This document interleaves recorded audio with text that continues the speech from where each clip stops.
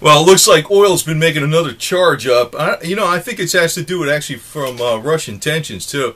Palladium, if you noticed, it's around 780. It's charging up to close to 800, and this is partly due to well, it's not really realistic fears. There's almost like this There's almost like this in the back of their mind that the Russians, due to sanctions, are probably going to try to restrict or do something with the availability of palladium on the world market. But the deal is, actually the Russians would have always wanted to do this since day one, because they actually supply the world market with 43% of the global palladium every year, and they have huge stockpiles going back to all this times in the 30s with all the slave gulag labor. They accumulated all this palladium over those decades, and they did not find a major use for palladium until the catalytic converter was developed on a car.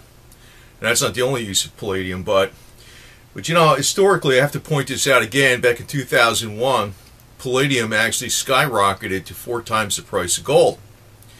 4 times the price of gold. So, yeah, it was only like 1,050 or something like that, but still it was 4 times. I think it was over 4 times actually. But it was a fear. It's a fear-monger type thing. And I suspect that Ford Motor Company probably had there were some shenanigans going on there, because Ford Motor Company basically bought a lot at the high, and I'm thinking, I don't think they would have been that stupid.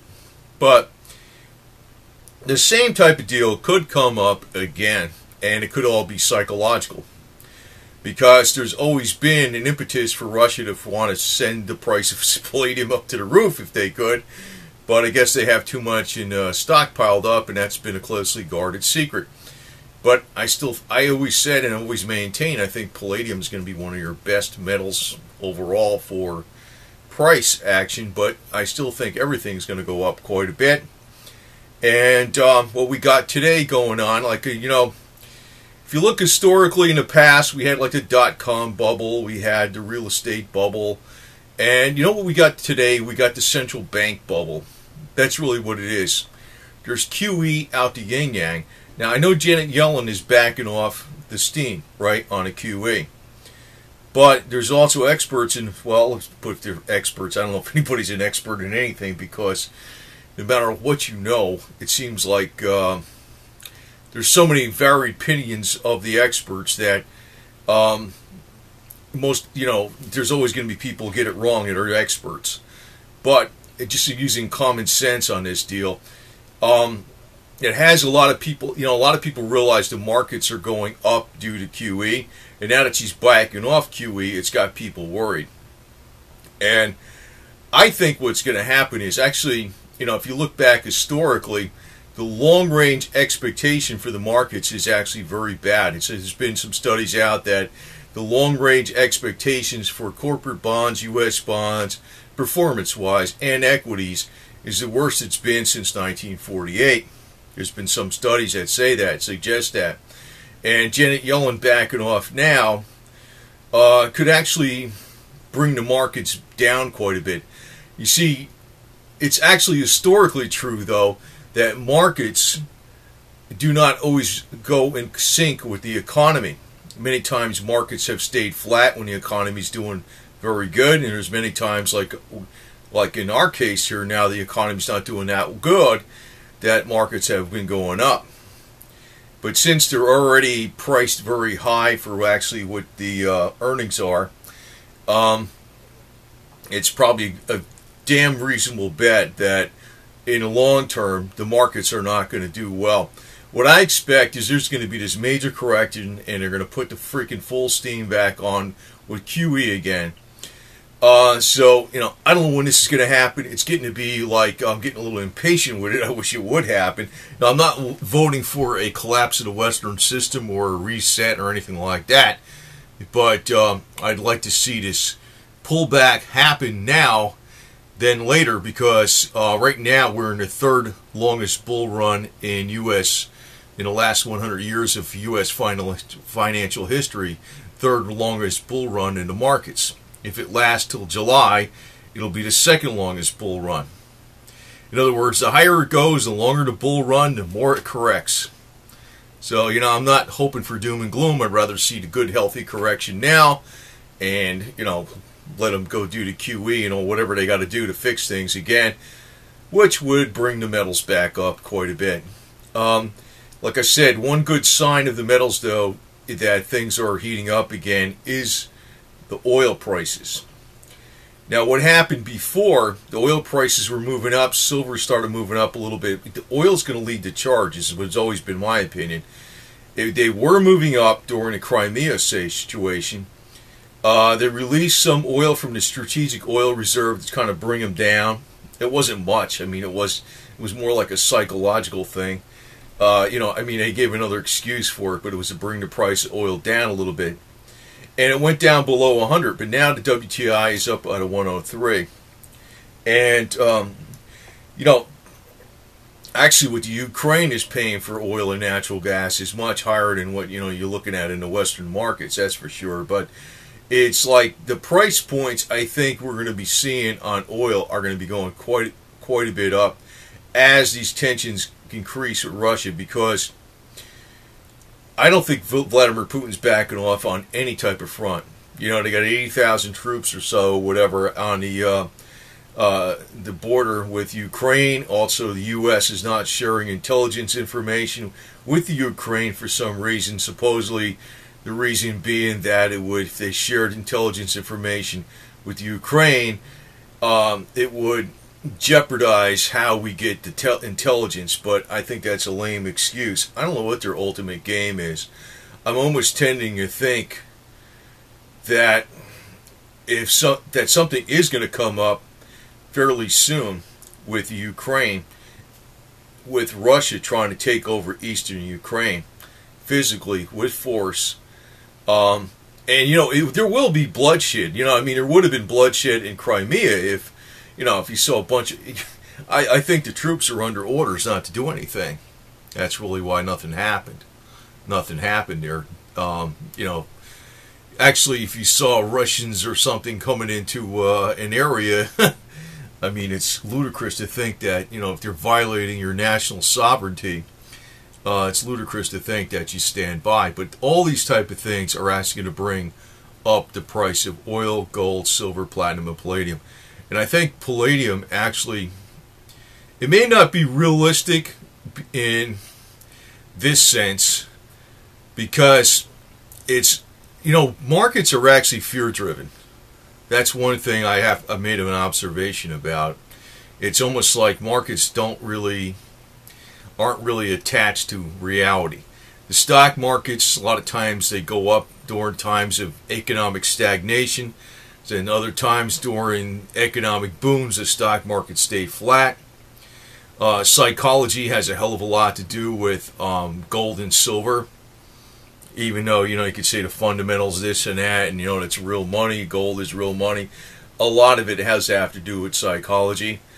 And markets are basically psychological all the way. That's really how it is.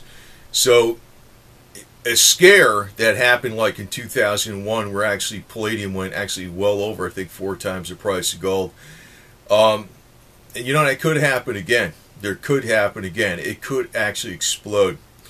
There is a number of indications, and they've been putting this out for the last couple of years or more, actually since 2010, about the Russian stockpiles dwindling and blah, blah, blah. Yeah, maybe they are, maybe they aren't. I don't know. I would assume they have to be, because they're having major problems in Norilsk mine, which is 39% of the world's production. That's most of what where most of Russia's palladium production is at, in Norilsk mine in northern Siberia. They've been having problems. They pay, from, you know, what I've read, they pay the workers like double the salary of ordinary miners, but the area is so polluted. There isn't even like a live tree within 20-mile radius of the mine. It's considered one of the most polluted areas on this entire earth. And, you know, it's, in other words, you're breathing this crap all the time. So they got to pay miners quite a bit of money to keep things going. And there's been a lot of environmental concerns and things like that. So that it's affecting production. Now, I'm looking at, you know, automotive sales globally have been going up, even though in the United States they're pretty flat. If you look like in China, in India, in Brazil, there's more and more, and also Saudi, also the places who have produced the gasoline, there's more like a stronger middle class coming on where there's more people driving cars. And all these new cars require catalysts. It's 65% of the use of palladium comes from that. So the demand for palladium actually globally has been increasing a lot every year. It's been going up a lot every year. Like it's about, I think, 8% increase every year.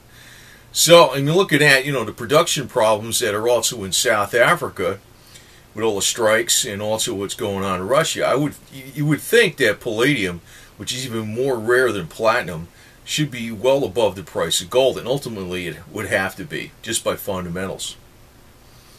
Something else I mentioned, and just to reiterate it, if these silver pumpers really wanted to get smart about pushing silver into the hands of more people, my angle would be, not that I have the power to do this, but I'm just, somebody's going to just run with the ball with this idea, but Argentium Sterling Silver would be the way to do it. Argentium Sterling Silver, still true sterling silver, 92.5% silver, but instead of being 7.5% copper, it's 7.5% germanium. And what would happen there, you see what happens with that Argentium Sterling Silver, it's more lustrous than platinum, it's more lustrous than white gold, and it doesn't tarnish because of the germanium that's in it. Actually, you can have the thing in salt water, it doesn't tarnish. I think it's almost virtually impossible to tarnish. It's just that it's not being marketed much. I'm just thinking, they could probably push 1 billion ounces of this stuff off the shelves just for jewelry purposes. And as a function of jewelry, and even as an investment in jewelry, it would be excellent. But as far as appearance, it would stay far more lustrous than the best white gold.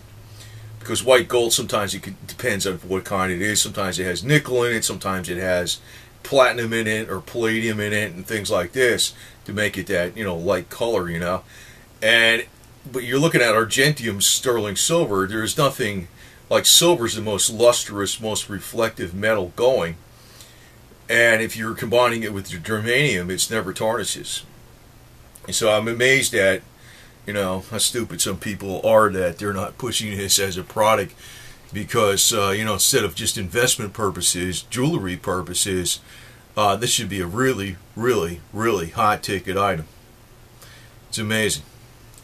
I shouldn't even put it out there because, I'd rather get paid as a commission for putting this out here because, some yo-yos with money is going to push this idea and, I'd be pushing it. I'd be pushing it left and right if I had the money to do so, but I'm amazed that say Eric Sprott doesn't pick up on this idea, for crying out loud. It's like I would never be playing like, here, you want a coin, and stick it in a freaking wall place or something, bury it in the ground.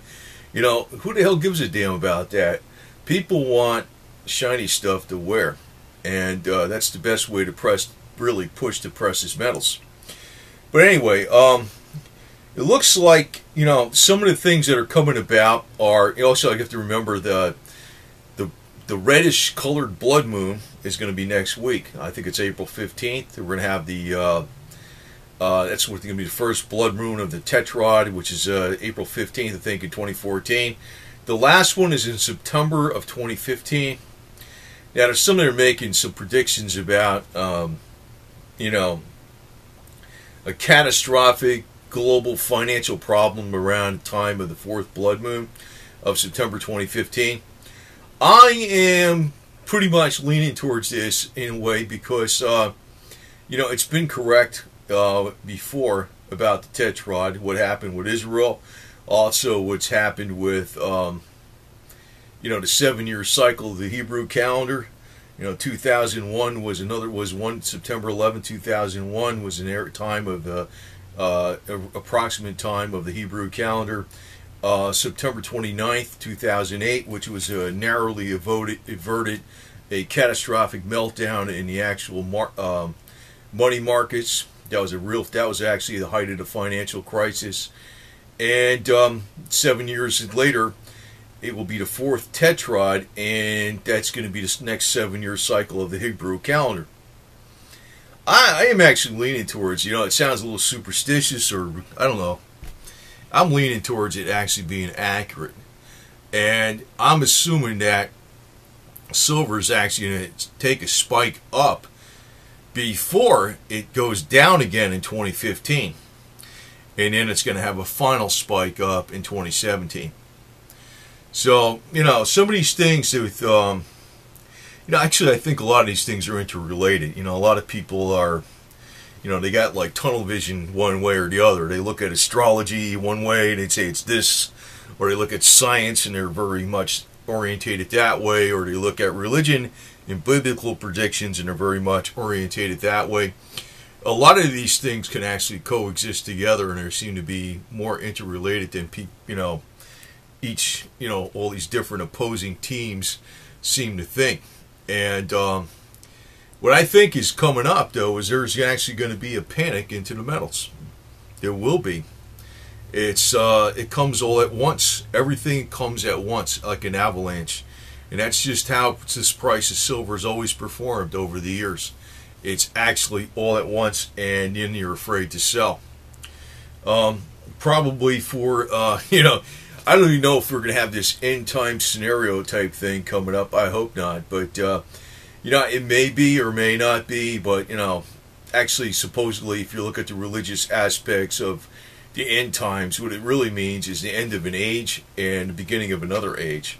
A tumultuous time and then a beginning of another age. So there's always like, it depends on no matter how bad the problems become, there's always light at the other end of the tunnel. Also, I have to point something else out, because there's a lot of Russia-tards and Putin-tards out there that seem to always glorify this guy like he's the best thing on earth and Russia's the best place to be on earth. One of the things I've been critical of in the United States is the health care industry and the pharmaceutical care industry, the healthcare industry and the pharmaceutical industry. In Russia, and particularly I've been pretty critical of some of the ways they try to treat people with cancer, and chemotherapy. If you take it out past the normal 5-year parameter, you take it out to about the 10-year parameter, chemotherapy has like a 98% fail rate. And, you can really downtrodden, you can say the West is bad and all this stuff. In Russia, I have to point this out, there's been a number of suicides of even people that have pretty good money, that have cancer, because in the Russian healthcare system, they're very bad at even giving the drugs even needed for pain management. Pain management. In other words, if you have cancer and you have pain or whatever like that, and you're trying to fight it off, at least maybe you won't feel the pain because you have some drug to alleviate that pain, which, they're good at doing that in the United States, at least the pain, for the most part, pain management. In Russia, they're terrible at that. So, a lot of times, these people that are highly, highly critical of the West, they totally ignore every single aspect of Russia. And, their healthcare system in Russia is pretty bad. And it's pretty much a shame, because one of the things I put out that I think is a little bit of a unique angle is about Georges Lukovsky. It was originally a Russian immigrant to Paris, France, and he devised the Lukovsky multi-wave oscillator from, basically he got inspired from speeches from Nikola Tesla. Actually, Tesla kind of just came up with the idea, and Georges Lukovsky did all the research and actually, made the thing work. Russia could be having gazillions of multi-wave oscillators in their hospitals all over the place, but they don't. And Vladimir Putin has plenty of money to fund it, too, out of his own pocket. He's got loads of money. He's got $40 or $50 billion. He can easily put 1 million Lukovsky coils in true ones in every single hospital out there in Russia, but he doesn't. He doesn't give a shit. So it's amazing how people just get behind these people like, they're nice people. They're not. You know, there's a commonality between the crooks in the West and the crooks in the East and the crooks in China and the crooks in Europe. They all pretty much are the same breed. I don't care what religion they are, what freaking language they speak. They're all the same type of breed. They're all cut from the same cloth. They're out for number one. They don't give a shit about anybody else. It's just how it is. So it's us, the people, against them. Now, I just want to say again, reiterate that, you know, I've been saying this for some years, and actually it's been good for some years, and it's not been doing, you know, that tremendously good, but it's, you know, recently. But I guess, you know, you could say palladium was, I don't know, some months ago below $700 or just below $700, and now it's had a increase of a good 10%. And I would expect the same type of thing that's going to happen here in the future is going to happen as it had in the past. If there's a real panic, palladium can go way to hell over the price of gold. What happened in 2001 was there was a rumor that the Russian stockpiles were done with, and that's why the price went way the hell up. So if you add that with all the extra demand for palladium, and yes, they will come out with a way of getting around palladium if the price of palladium went up to some astronomical $10,000 to $20,000 an ounce or some crazy number like that. They'll use something else. Even if palladium and platinum went to $10,000 to $20,000 an ounce, if it went to some crazy price like that, just remember the old axioms of demand destruction and necessity is the mother of all invention. What happens with these metals, what happens to them is they super spike. They go up like a rocket, and you're really going to be guessing exactly how high is high. They'll go a lot higher than they should go, and when they come down, they're going to fall like a freaking rock. Because, you know, they'll get into unrealistic prices, and that's when people are going to be coming out all over the internet telling people to buy, and that's when all the little people are going to be coming out and saying, oh, I got to put down all my money on palladium when it's really high. Right now, it's still cheap, even though it's been doing very well. So, this thing with Russian tensions is actually going to be very bullish for this metal. So that's basically my emphasis on this video, is that,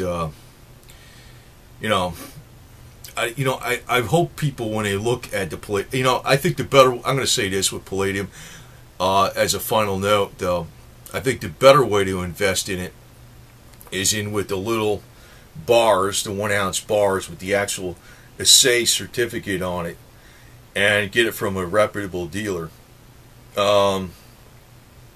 Everything can be faked, and the more it costs, the more profitable it is for somebody to fake it. I don't trust the coins, to tell you the truth. I don't trust the coins. Unless I knew that I was getting them right from the government mint himself. But the coins are getting to be like, forget it. They're rare as anything. So, but in lieu of not getting palladium, silver is still a fantastic bet. It is going to go up. I just think that oil is going to lead the charge, and what will happen is there'll be a panic into the metals. If the silver pumpers, I wish I was working with Eric Sprott in some ways, because I tell this guy, don't go out there and freaking make stupid. I know he's not stupid. He gives you all these facts about, the mines and all this shit and what they're doing with the central banks. Just push the jewelry, the Argentium jewelry. It'll fly off the shelves. That's all you gotta do. That's all you gotta do. There's a gazillion different ways you can push jewelry. A lot of different ways. And nothing is going to be as lustrous as Argentium jewelry that never tarnishes. So that's one way to actually get people to invest in it without, putting out all the boring facts on silver. Argentium jewelry, damn it. So Eric Sprott, if you're listening, pay attention to that. That's free advice, and that'll create a heavy demand. I know it will. Definitely will.